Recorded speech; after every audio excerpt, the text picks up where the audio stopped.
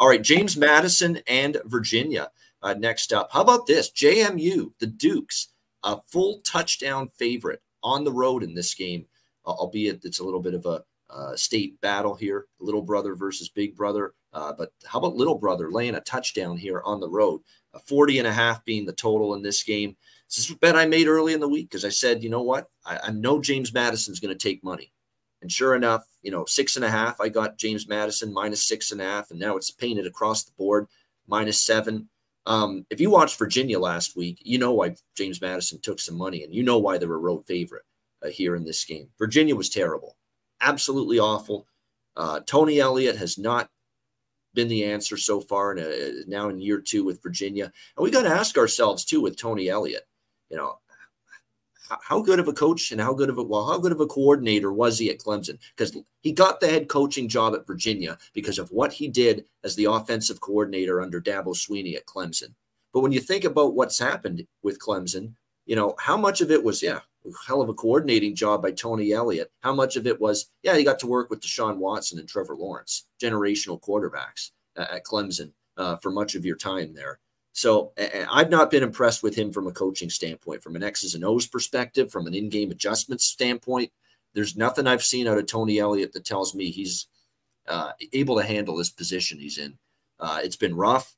Even the defense for Virginia, with the offense just lacking a ton of great receivers and skill position talent this year, with the O-line in an absolute shambles. And if you watched that game last week, you know how bad that Virginia offensive line, on paper, how bad it looked coming into the season. And it was played out that way in the game against Tennessee last week at Nissan Stadium, home of the Titans. 4 sacks, no ability to get a push at the line of scrimmage and run the football effectively at all. And then, of course, at quarterback, you got the Musket man. And no, I'm not talking about that horse that was in the Triple Crown 15 years ago or whatever. Tony Musket, the quarterback for Virginia, just not very good. Only 9 completions, not exactly someone that's going to escape the pocket easily. And it was just a disaster on both sides of the ball. Virginia's defense, couldn't really stop Joe Milton and the Tennessee offense, although that's a very difficult offense. And when they get that rhythm going and they're, sustaining drives and gaining first downs and they're working their tempo, it can really, really, really just completely wear down and wear out a defense. And we saw that against Virginia last week. And then their offense, they're not the come from behind type of offense. Virginia falls behind in a game this season by like 14 or more points, they're fucked. Seriously. I mean, they have no come from behind possibility with their offense in the shape that it's in right now. So that's concerning. Look, obviously there's been a reaction to Virginia's poor performance. People know James Madison was well equipped for FBS football last year. They were a point spread machine. They certainly surpassed expectations with the year they had last year. But man, I'm telling you what, this as much as you would think, hey, we can get 7 points here with Virginia as a home dog, there was just nothing really at all to like from them in that game and in that performance last week. So JMU, to me, when you look at what they've got, to be honest with you, their defense, I think, is really, really good. I don't know, Tennessee was able to shut them down. So maybe you ask yourself, can James Madison duplicate that? But, I think they're a really good defensive football team. And they are probably going to give Virginia similar problems, and then on the offensive side of the football, you look at what they have there this year, you bring in, I think they're really, really well coached. Kurt Signetti, they've got an offensive line that's got pretty solid group there. There's some turnover in the skill position group, but I think when you look at it, there's definitely reasons to think this team's going to be able to move the ball. They've got a very experienced quarterback in McLeod. Remember, Todd Centeio was their quarterback last year.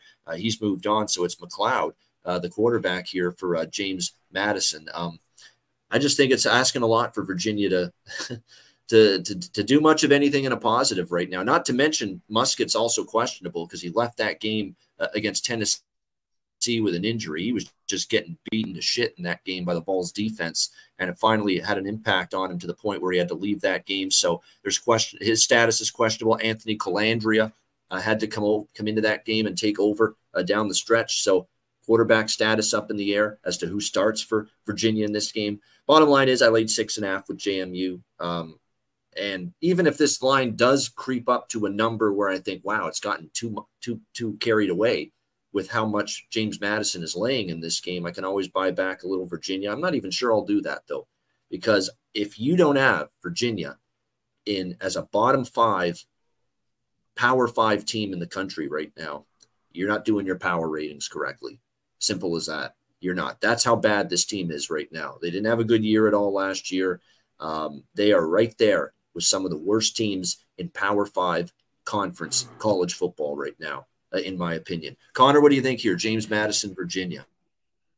Yeah, they are. And, I mean, that's why the move here has been to James Madison. You know what? I think if you got under the touchdown, you got to feel pretty good. One thing, even with James Madison, as bad as Virginia is, which I'll get to them in 1 sec, it's not easy to go on the road and win by a touchdown, but maybe they are that bad you're talking about. They just are this bad right now. You mentioned Musket. He got knocked out of that game. The backup, Calandria, I don't think is any better. He went 2 for 7. They were, 200 yards total. Barely they got that. They were 5 of 18 on third downs. They just didn't do anything. I think Tennessee's pretty good, solid defense, but I don't know about great or elite. So I get the move. We have this low total because I don't know how Virginia's going to put up any points. So even at 43 now, although dropping to 41, I lean under, but I'm off. I just in the end I don't want either side here. Yeah, that's the problem with the total here in this game is, can Virginia score enough to help you out? It is going to be the big question. And now there's concern about whether it's not like they're going to – Musket didn't play well. So it's not like, Calandria can't be as good or better. But, you still got that question. And to me, he wasn't all that much better when he entered the game for Musket last week. So it's just a lot of problems all around, especially on the offensive side of the football right now for this Virginia squad. Can the Virginia defense help them out this week? Maybe that, and I think McLeod's okay. I don't know, how great he is. So, that's another reason why I'm a little tentative, especially now at almost a touchdown late. Well, here's the thing too about Jordan McLeod. He was at South Florida, obviously, before that, and Arizona.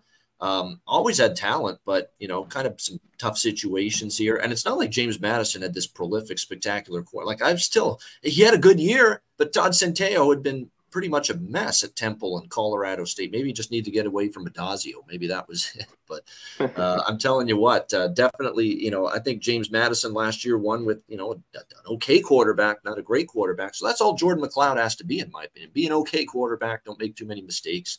And I still think it's a team that's going to have, some success this year.